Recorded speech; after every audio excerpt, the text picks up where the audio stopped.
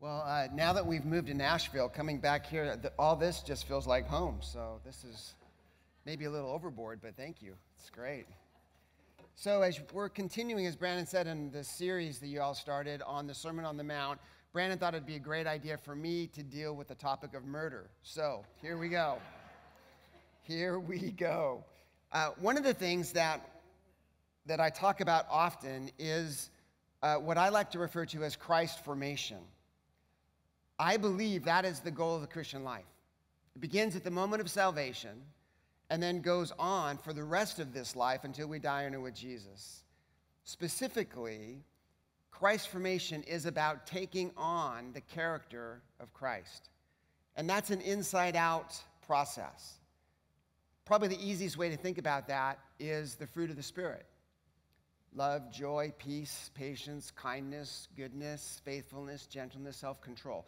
Those are aspects of Jesus' character that we are taking on more and more as we grow in our relationship with Him. And what's important to understand is that becoming like Jesus isn't something that we are supposed to try really, really hard to do. It's a byproduct of our relationship with Him. As we cultivate greater intimacy with Jesus, spending time with Him and His people, we start to take on His character. So think of character as something that is more caught than taught.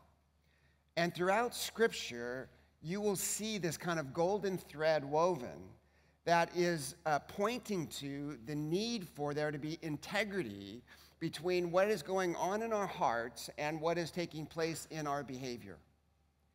And so what we're going to look at this morning in regard to murder specifically is that the Pharisees, the rabbis of Jesus' day, had made a disconnect. There was a breach, if you will, between what they did and why they did it. And so they assumed that, and taught actually the people, that as long as you adhere to certain behaviors, then you're good.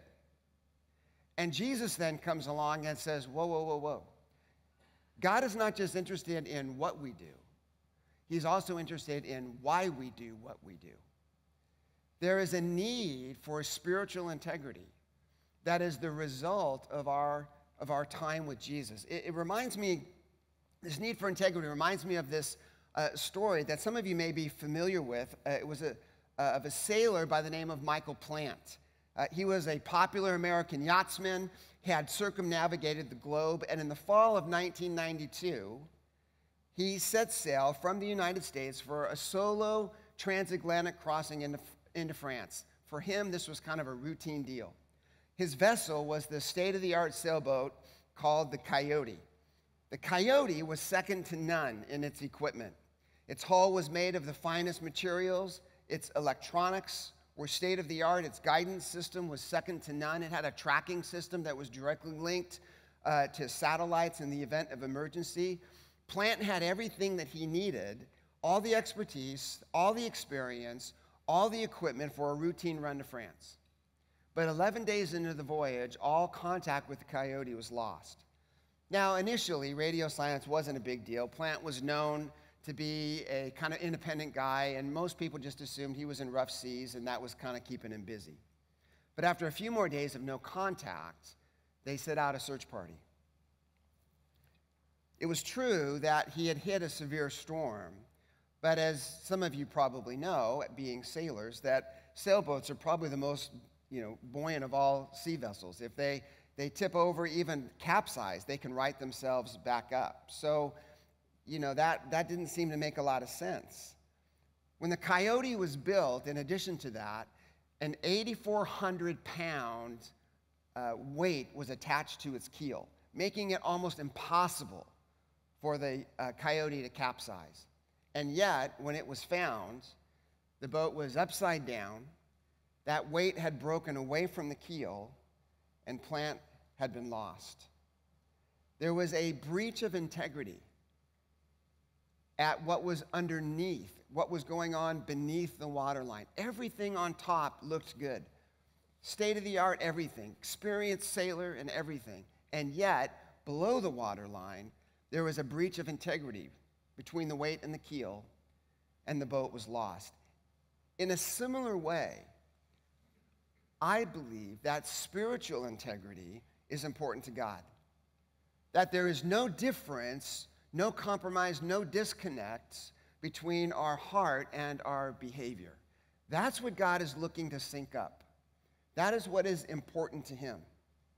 And we see this value of spiritual integrity in a number of different places throughout Scripture. Let me just give you a couple examples.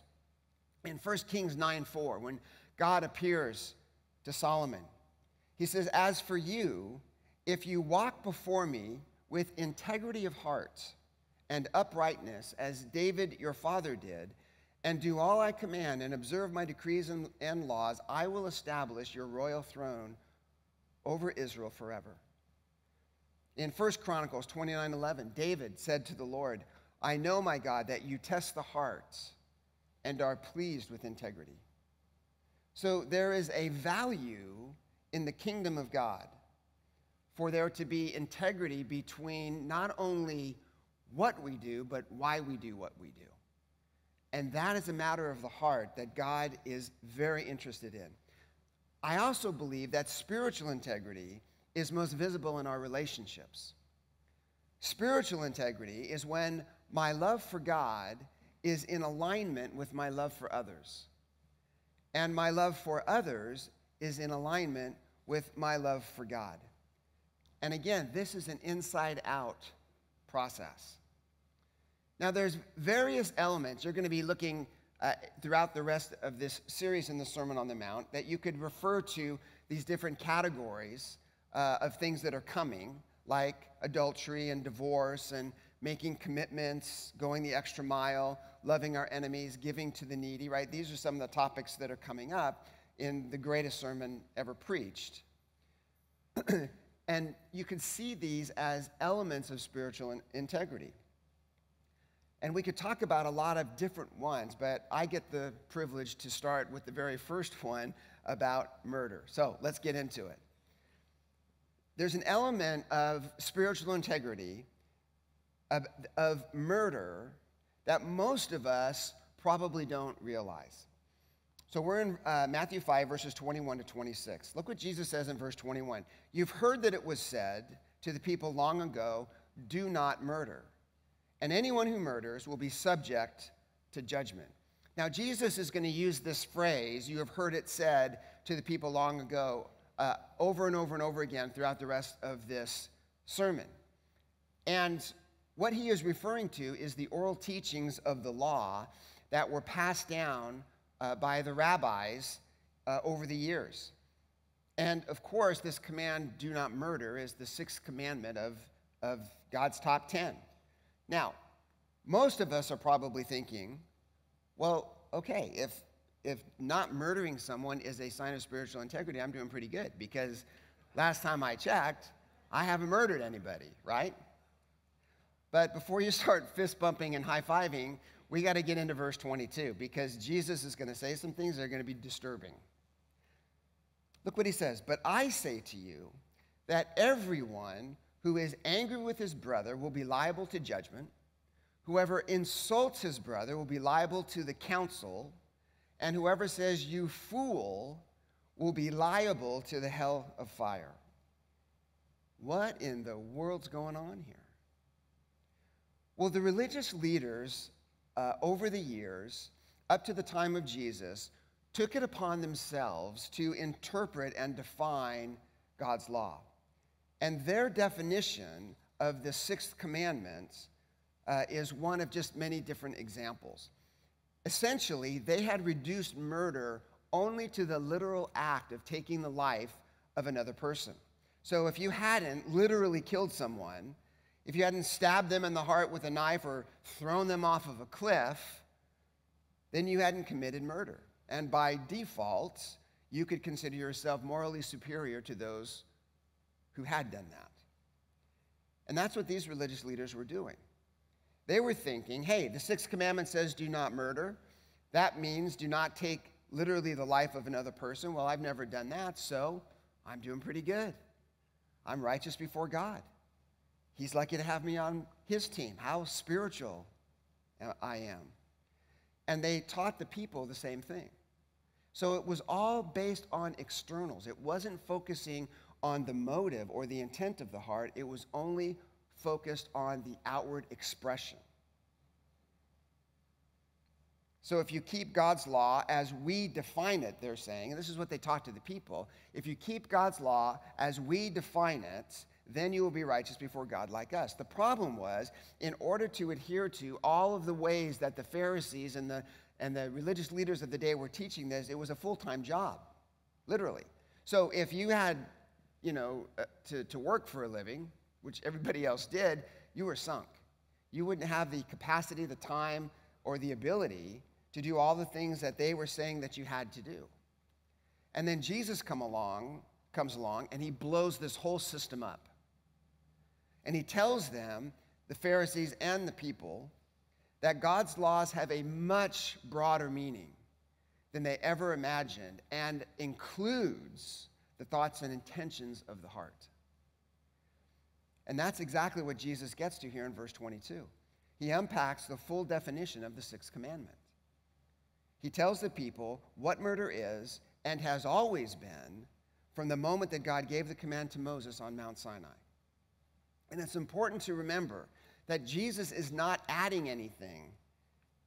Instead, he's telling the people that the religious leaders had only given them a very narrow part of it. So in verse 22, Jesus goes on to give the full definition of murder as defined by God, and it includes 4 different forms. The first form is killing, which is literally taking someone's life. That's obvious. It's the unlawful, premeditated killing of another human being. So, obviously, God considers that murder. But the second form, Jesus refers to as anger. But I say to you that everyone who is angry with his brother will be liable to judgment. Now, the word here for anger means to rage or to burn up or to foam with anger. It's the anger that results in brooding over an offense. It's a hurt that you just won't let go of, that you won't forgive. It's this simmering bitterness that consumes you. This type of anger is so powerful that over time, it can even cause you to essentially demonize your offender, where you convince yourself that they are the devil incarnate, and so they get what they deserve. And so if they trip and fall down the stairs and break their neck, well, that's what they deserved. There's no empathy. There's no compassion. They reaped what they sowed. This type of anger is the root of bitterness that the writer in Hebrews talks about. Look at Hebrews 12:15. See to it that no one fails to obtain the grace of God, that no root of bitterness springs up and causes trouble, and by it many become defiled. So Jesus is saying here what you think he's saying, that I can murder someone with this type of anger. But he doesn't stop there. He keeps going. There's a third form that he refers to as insults. Whoever insults his brother will be liable to the council. Now, that word insult here is an Aramaic word that when translated into English is the word raka. It means to hold a person in utter contempt, to express a deep-seated hatred for them. The purpose of such contempt is to make that other person feel completely worthless. It's to humiliate and alienate them from other people. When you insult someone, as Jesus is defining it, you're not content to be the only person that hates them. You want everyone to feel exactly the same way about them as you do. And you make it your mission to make that possible. Insults have cruel social consequences that rip open the heart and ravage the soul. That's why God includes insults with his definition of murder. And then the final form of murder, according to God, is to call a person a fool. And whoever says, "you fool," will be liable to the hell of fire. Now, the word here, the Greek word here for fool is moros, which is where we obviously get the word moron from. The word literally means stupid or foolish or silly. It's an attack on the person's character. But it's difficult for me to translate for you how offensive that word would have been in Jesus' day without losing my title as a pastor. So just think of the absolute worst swear word you can and put fool after it, and you got what we're talking about here. It was unbelievably offensive. So to brand someone as a fool is to combine all the intensity of anger with all the contempt of an insult in one word. In fact, Jesus said that to call someone a fool was so egregious that the offender was liable to the fires of hell. So, as you're seeing these 4 different forms, you might be wondering, so Ken, wait a second, are you saying that all 4 of these forms are equally egregious to God? Yes. Now, obviously, they have different social consequences. So if you literally take someone's life today, you're going to go to prison. Whereas if you call someone a fool, there's a different social consequence. But in God's economy of things, in the kingdom of God, God sees murder as all of these forms. So do you see how this is turning upside down everything the Pharisees were teaching the people? This is going to the heart, literally, of the matter. So let's just stop for a second, take a breath, pretty heavy stuff. Here's what I'm thinking. Man, if Jesus is defining murder this broadly, then I'm a murderer. And you know what? You know where I'm going with this. So are you. We are all murderers at the end of the day. And that's exactly the point. Aren't you glad you came to church today? But here's the good news. You ready for some of that? Here's the good news. Jesus is standing in front of us with a big old sign that says, "Murderers welcome. My grace is sufficient. My forgiveness will cleanse you, even from murder." And I was telling Brandon that as I was kind of looking over this passage again this morning, it struck me that murder is the first of these elements that you're going to be talking about. Why is that? Well, I don't know exactly, but I wonder if murder is first because it's the one that we think that we're okay with, that we're clear. We're in the clear in regard to murder. But when I discover the fact that I am indeed a murderer, and when you realize the same, it should take away every trace of self-righteousness that we would have. Every ounce of moral superiority that we might think we would have over someone else. And cause us to just run to the cross. To run to Jesus and to throw ourselves at his feet, asking for forgiveness and his mercy and his grace. Because even the one command that I thought I had never broken, the one that I thought I could hang my self-righteous hat on, I realize now I am guilty of. I have actually murdered people, many people, over the years, with my anger, with my hatred, with my harsh words. I've gossiped. I've assassinated people's character by causing others to think less of them. And sometimes it's so very subtle. I've murdered so many people over the years, I can't even count the number. And so have you. I mean, just think about it. Think about when we were kids on the playground. We were all a bunch of mass murderers. Right? Oh, you're such a jerk. You moron. You're so stupid. 4 eyes. You're so gay. Right? Remember all those things that we used to call each other and be called? Trying to make others feel socially inferior to us, trying to elevate ourselves in the crowd so that we can feel good about ourselves. Man, we need a Savior. We need Jesus because we are guilty of murder. So if you think that children are morally pure and innocent, think again. I have 3 grandchildren. Their twins are 5, and the baby is 3. And if you think that, if I ever have a doubt that my grandchildren aren't perfect, just put them in the room with one toy and see how long that goes. There will be weeping and wailing and gnashing of teeth within 3 minutes. Promise you. As a murderer, if I were to get what I deserved, it would be the fires of hell.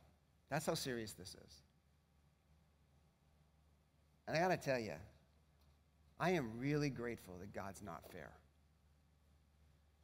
because he doesn't give us what we deserve. He gives us grace. He gives us forgiveness and cleanses us, makes us as white as snow. If you want to actually see the sober truth about every one of us, it's right here in Romans 3:10-18. Listen to what Paul says. He says, no one is righteous, not even one. No one is truly wise. No one is seeking God. All have turned away. All have become useless. No one does good, not a single one. Their talk is foul like the stench from an open grave. Their tongues are filled with lies. Snake venom drips from their lips. Their mouths are full of cursing and bitterness. They rush to commit murder. Destruction and misery always follows them. They don't know where to find peace, and they have no fear of God at all. Wow. This is why Jesus came to earth 2,000 years ago. To pay the price for sin, my sin, your sin, the sin of the whole world, so that whoever put their faith in him would be forgiven, would be indwelt by the Spirit of God, would begin a process of transformation that would lead them more and more into the likeness of Jesus Christ. That's why Jesus came. That's the fullness of the gospel. Paul says in Romans 5:8, but God demonstrates his own love for us in this: while we were still sinners, Christ died for us. That's good news. And when you really get this, when you really allow the love of God to permeate every crevice of your heart, it will change you from the inside out. It will result in gratefulness and joy. And God's desire is for us to become the kind of people that are no longer interested in murdering others. It's not that he wants us to just try really, really hard the next opportunity we have to not murder somebody. He wants us to become the kind of people that are not even interested in that. Do you see the difference? One is a character formation, and the other is behavior management. Or as Dallas Willard likes to say, sin management. God's not interested in sin management. He's not interested in you and I trying really, really, really hard to not mess up next time. He's interested in changing us from the inside out so that our behavior is in alignment with our heart, so that there is integrity there.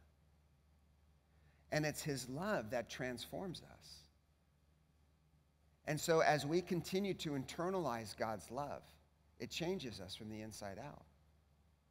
It's a miraculous dynamic. In my latest book, Unhindered Abundance, I talk about this whole book is about the Christ formation process. And I think it's important to really be specific about what we're talking about. But on page 9, I write, to become more like Jesus Christ includes 2 lifelong experiences.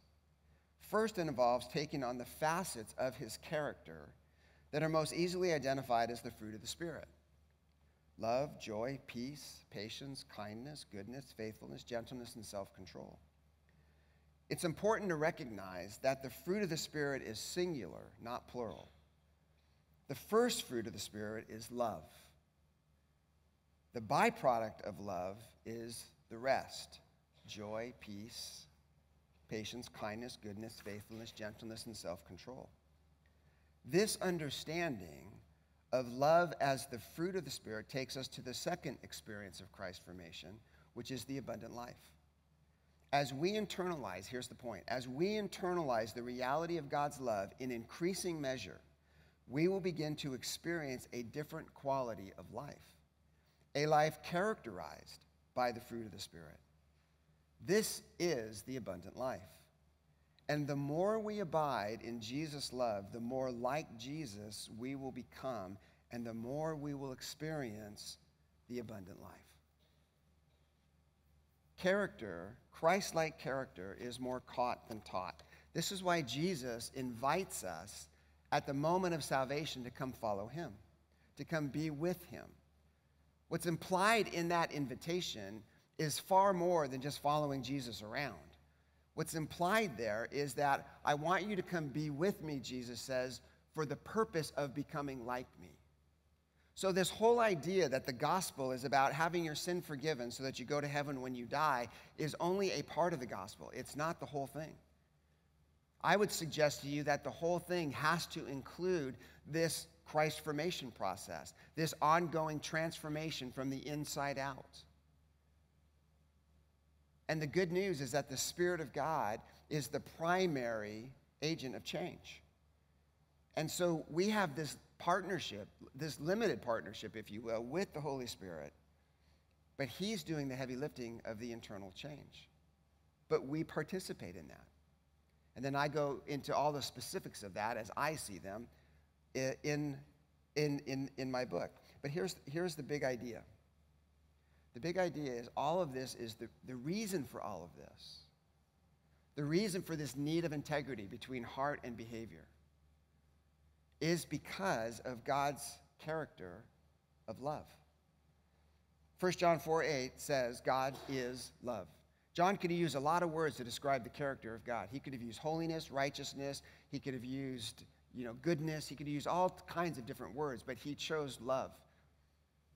Maybe as the umbrella character of God from which all the others come underneath. So the more I am transformed into the image of Christ through the ongoing work of the Holy Spirit, the more loving I will become, because God is love. In fact, that may be the best metric for you and I to measure our progress. Our progress in spiritual maturity. Am I becoming more loving? Am I more loving today than I was yesterday? Am I more gracious with people? Am I more willing to forgive? Those are all aspects of the divine work that God is doing in us. Spiritual integrity becomes more evidence in my life by outward expressions of God's love for others. If there is a break between your love for God and your love for others, something's off. You can't say, James talks about this all over the book of James. If you say you love God but hate your brother, you're a liar. So there has to be this outward expression, this practical application, if you will, of this dynamic in my relationship with God and this love relationship that I have with him. And one expression of God's love that pertains to this whole discussion, it's what Jesus goes on to talk about, is reconciliation. When there is a breach in relationship with others, God's desire is for reconciliation, because he is the God of reconciliation. In fact, I would suggest that the core of the gospel is about reconciliation. It's about God bringing back what sin has broken and scattered, him bringing back into wholeness. Look what Paul says in 2 Corinthians 5:17-20. Therefore, if anyone is in Christ, he is a new creation. The old is gone, the new has come. All this process of new creation, he says, is from God, who reconciled us to himself through Christ and gave us the ministry of reconciliation. Don't miss that. Our mission now, as followers of Christ, is to carry out this ministry of reconciliation that we have experienced and received from him. That God was reconciling the world to himself in Christ, not counting men's sins against them, and he has committed to us the message of reconciliation. We are therefore Christ's ambassadors. As though God were making his appeal through us, we implore you on Christ's behalf to be reconciled to God. You see the word reconcile over and over and over again. Now, there's a number of ways that we could apply all of this to our lives, but let me just wrap up with three principles that I hope we can take away in regard to reconciliation as an expression of this spiritual integrity we're talking about here. The first, principle number one, is to make reconciliation a priority. This is what Jesus gets out to here in verses 23 and 24. He says, so if you're offering your gift at the altar, and there remember that your brother has something against you, leave your gift there before the altar and go. First, be reconciled to your brother, and then come and offer your gift. I just believe that God desires us to live at peace with all people, but God especially desires that we live in peace with each other as believers, as brothers and sisters in Christ. Notice Jesus specifically refers to the offended party here as a brother. I think the idea is that as believers, if you're at odds with another Christian, you need to do everything that you can that is in your power to reconcile that relationship. Now, that doesn't mean it's always going to get reconciled, but everything in your power, in my power, is to be invested in reconciling that relationship. And notice that this is to take priority over everything, even worship. That's how important this is. The offering that Jesus is referring to here, that they were giving, was a voluntary offering. It was an offering that was expressing a desire to be close to God, or as a means of expressing your gratitude and love for God. But how can you do that with any integrity if you're at odds with your Christian brother? It just doesn't work. It doesn't make sense. You can't walk closely with God and be at odds with a brother or sister in Christ. You can't walk closely with God and at the same time be at odds with a brother and sister in Christ. This is how big a deal reconciliation is. In fact, I would suggest if you go to John 17, in Jesus' high priestly prayer, the very last thing that he prays for is unity within the body of Christ, within his family. That God desires that we be unified. And friends, let me just, just sidestep this real quick. The next 5 months is going to be some of the most vitriolic, hate-filled, divisive times we have ever seen politically. And I believe that our job is to be peacemakers in the midst of that. We have to be the ones that help each other see that the relationship is more important than your political affiliation. That the relationship is more important than some offense that you carried out against me, and I want to reconcile with you. Being unified doesn't mean that the other person is right and you're wrong, or you're right and they're wrong. I really think that we have to check being right at the door and instead live graciously with one another. Be patient with one another. Recognize that you may not be right about everything, that there may be a bigger picture here. And at the very least, here's what I want us to remember these next 5 months. God is in control.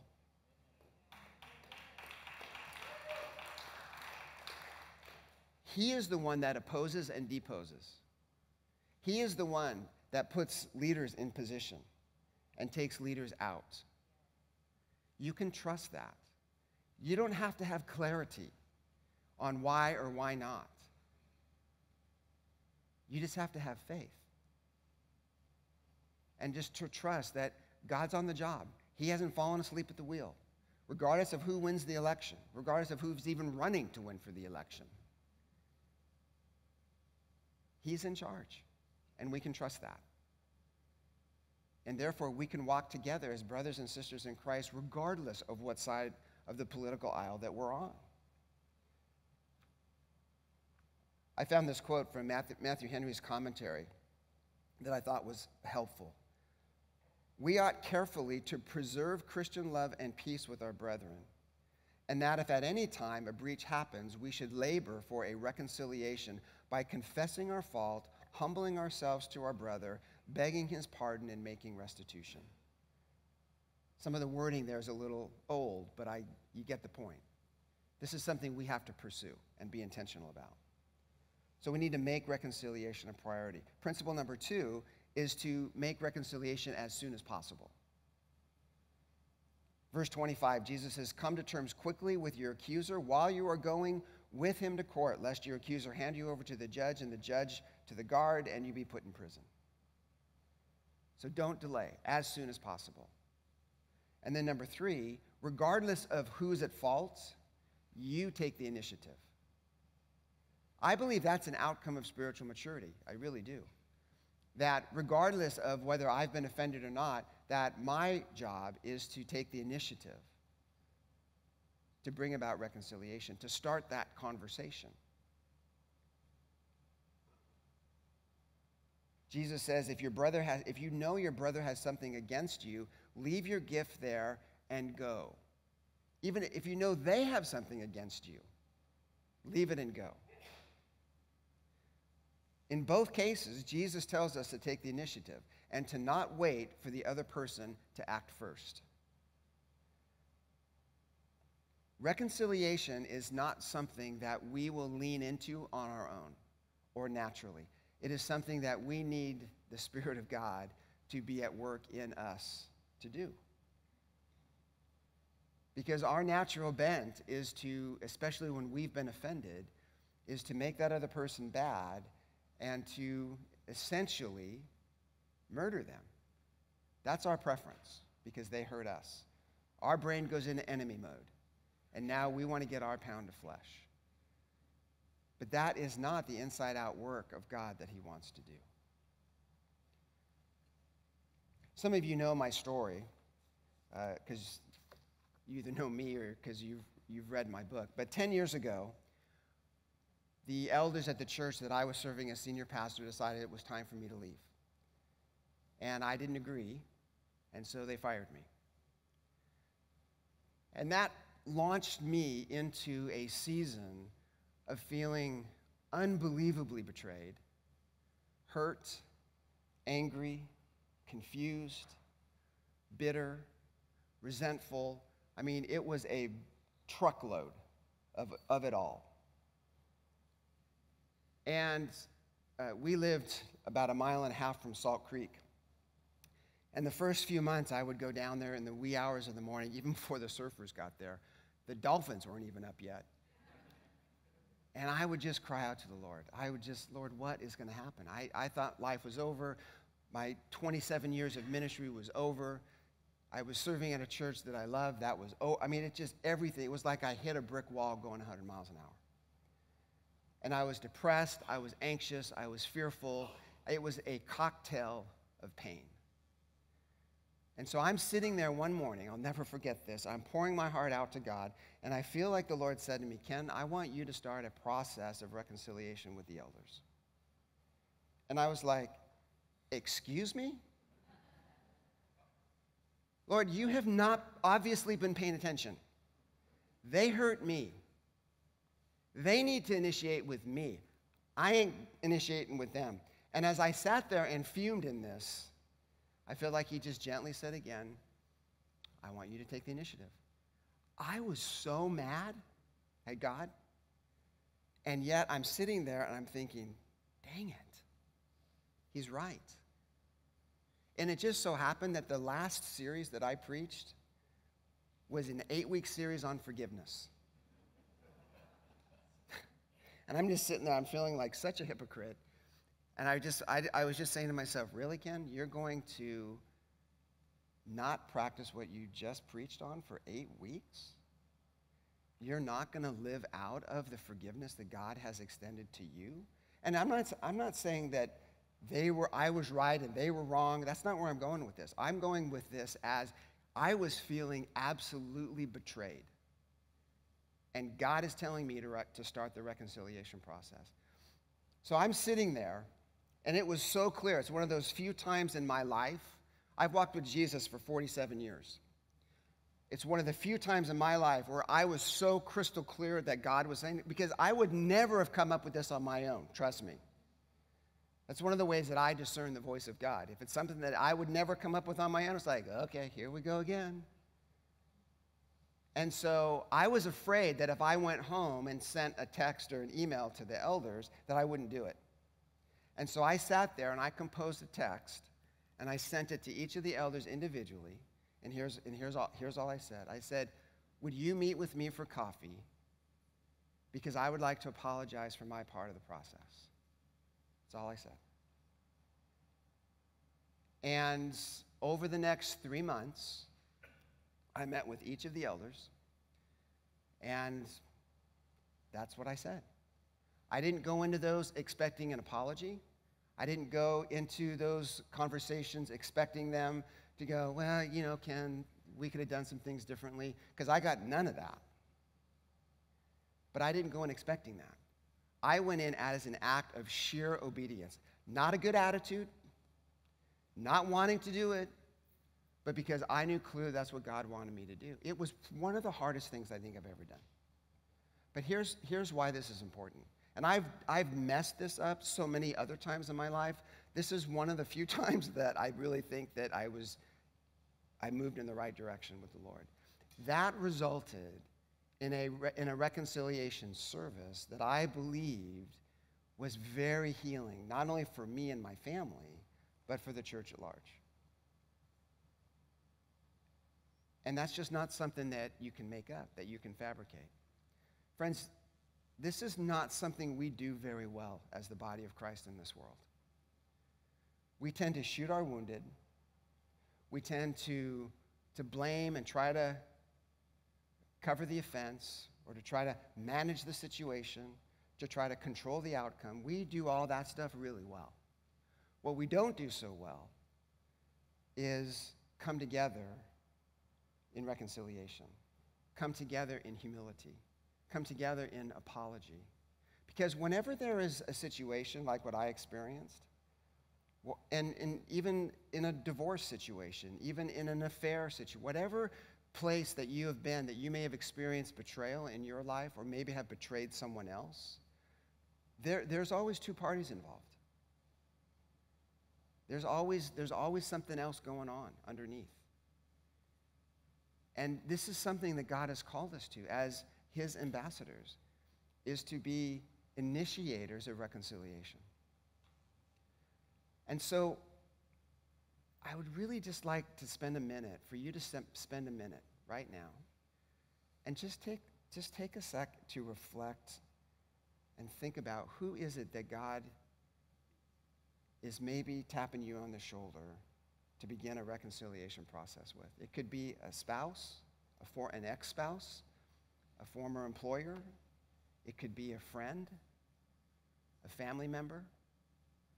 It could be any number of different people. Who is it? So I'd just like to give you just 30 seconds to just close your eyes, because my guess is you don't need any more than that. Just close your eyes and just ask the Lord, Lord, is there anybody in my life that I need to begin and initiate a reconciliation process with? Let's do that.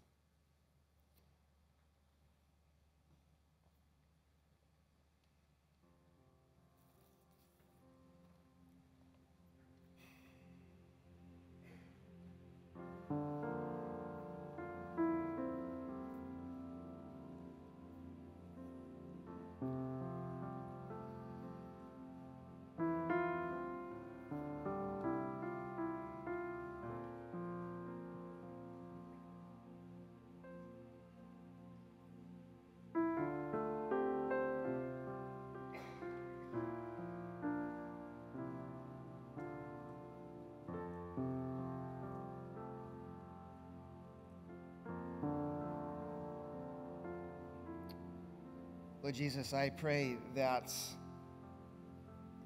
whomever it was that you brought to mind, Lord, that you would give us just the ability to begin the process. Maybe that begins with a text or an email. Maybe it begins with a voicemail message, an invitation to coffee. I don't know. But Lord, what I do know is that you desire for us to walk in unity. I do know that we are your ambassadors for reconciliation. And so, Lord, may you be glorified as we step into obedience to what you are calling us to do, to make amends, to forgive, to let go. Doesn't mean that it's okay. Doesn't mean that it wasn't terribly painful. But Lord, it just means that we're not holding that other person on our hook any longer.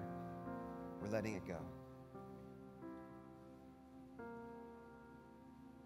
Lord, I pray that this would be an opportunity for us to walk in the light and for there to be an example of integrity between what you're doing in our hearts and then what we live out in our behavior. And I pray this in Jesus' name.